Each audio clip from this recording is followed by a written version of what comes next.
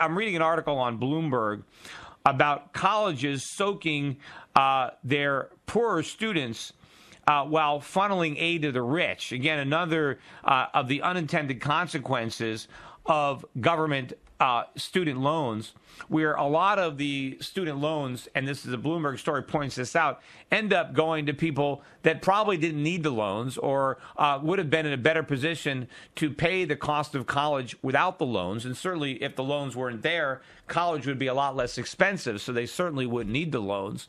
But even in this environment, a lot of these loans, a lot of the aid is going to people who don't need it, and the people who theoretically have lower incomes or who are probably more needy of these loans, they're having a harder time getting it. The irony, of course, is that that's probably a good thing. Maybe the government's doing them a favor, or the universities are doing them a favor by not allowing them to borrow a bunch of money in order to go to college, so they can just graduate and get some kind of menial, low-paying job, but now be burdened by the by the fact that they not only have a low-paying job, but they don't even get to enjoy all the low pay because they have to cut a big check to the U.S. government or to their lender to service their loan. It certainly would be better if they can have those jobs without the added burden of having to share their meager earnings with the lending institutions that enabled them to get their worthless degrees. I know the question that my caller had,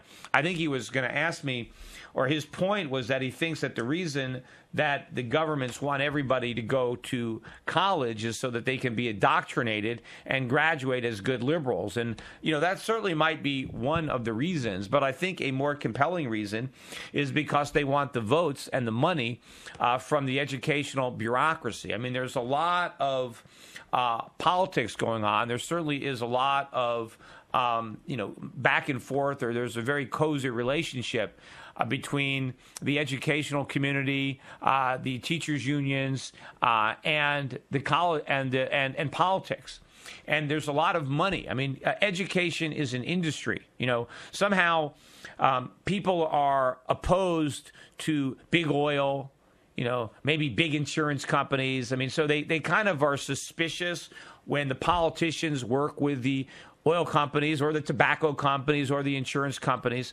But somehow if they work with education, if it's big education or the educational establishment and the U.S. government, suddenly, it's okay. It's not a big deal anymore. But what's the difference? I mean, people think, tobacco is bad and education is good. Well, education is good in theory. It's good if the education is worthwhile, if it's meaningful, if the person who's receiving it is benefiting from it.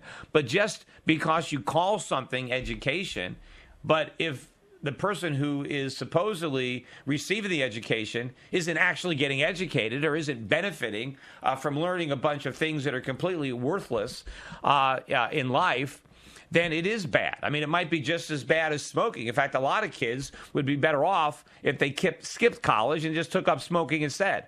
They might be better off, and they might even live a better life. So you can't necessarily just jump to that conclusion. Yet everybody is willing to overlook that. But I think that is the main factor that is at work here. It's all about the political payback and the money that the educational establishment routinely funnels back to the politicians to keep them elected. And it is good politics. It does work because, it's easy to say you're in favor of education because everybody wants kids to be educated. So it's the easiest way to show that you're a good guy, you're a caring guy. I care about your kids. Right? You politician, I care about your kids, so vote for me. If you want to actually be in favor of something that's actually good for kids, and you want to talk against the educational bureaucracy, then it's easy for your opponent to demagogue you and say, well, he's anti-education, he's anti-children. And so nobody wants to travel down that path. Nobody wants to get out on a limb and do what's right because they're too worried about the political consequences if they do that. And it's unfortunate that we don't have more politicians who are willing to say the truth and who are willing to put the national interest or even the interest of their constituents above their own political ambitions. We got one more segment coming up, 855-4-SCHIFT. We have open lines. We'll be right back. My misdirection and sudden movements. Give me back my toothbrush and self-improvement. Give me back my coulda, woulda, shouldas, and I'm sorry. I didn't mean to, lady. She looked sad and it was pouring. Give me back my umbrella, smothering in neediness. You'll give me back my hand, you greedy witch. Hey yo, good luck zipping up that dress. Give me back my family drama and the stress.